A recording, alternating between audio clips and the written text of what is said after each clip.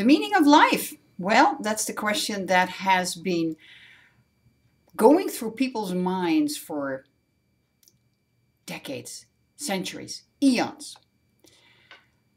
I am reading right now, apart from my morning class on Think and Grow Rich, I'm also reading Conversations with God. I felt compelled to pick up the book again, and I'm so glad I did. I bought it 12 or 14 years ago, and I read it once, and I put it away, and I wasn't ready. But now, oh boy, I'm in a different place, and it feels so good. So what I'm learning, one of the things that I have gathered from what has been written down there, is that the purpose of life is to remember who we are. We're part of a deathless soul. We're an offspring of a deathless soul, as James Allen said in the early 20th century. We are part of the whole of God, of creation. We are creators. So with that in mind, when we look at what we create in our life, that's what we are here to experience. We are here to experience who we are or who we are not. That's the contrast. Who we are or who we are not in any given situation that we create for ourselves. Be it good, be it bad. This has been puzzling me for quite some time. Like Abraham Hicks says, feel the feeling. And if you don't like the feeling, reach for a better feeling thought. So the way I'm interpreting that now, and I've discussed this with a friend who has been on this path for some, I don't know what, 40, 50 years, and she's been helping people with this for over 37 years.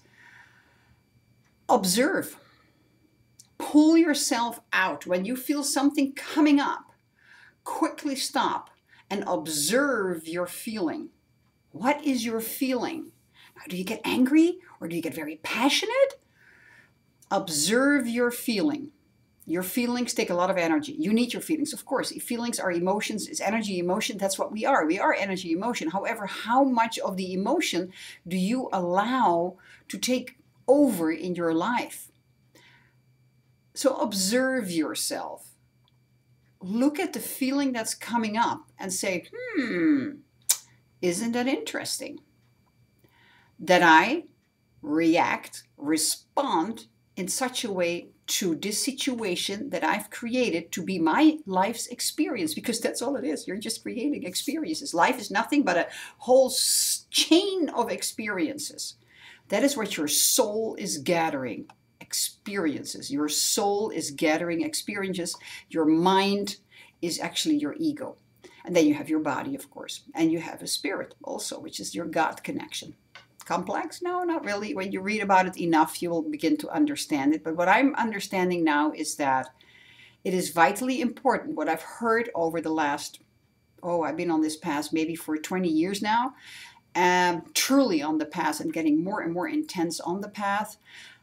Your feelings, your emotions, be aware of them and ask yourself if that's the kind of emotion that you want in a certain situation.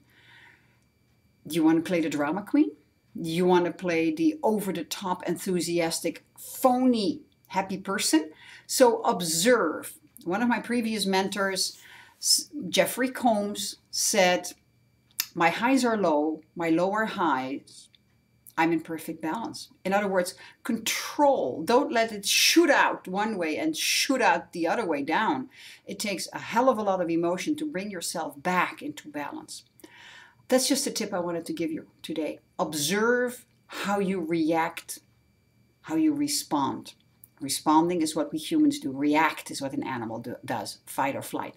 So observe yourself. Nothing wrong, nothing right. Just observe yourself and ask yourself, is this who I want to be in this moment, in this experience? You know what? It opens up a whole different dimension to life. I am so thrilled about it. I learned a lot of this in Conversations with God, book number 1. Enjoy.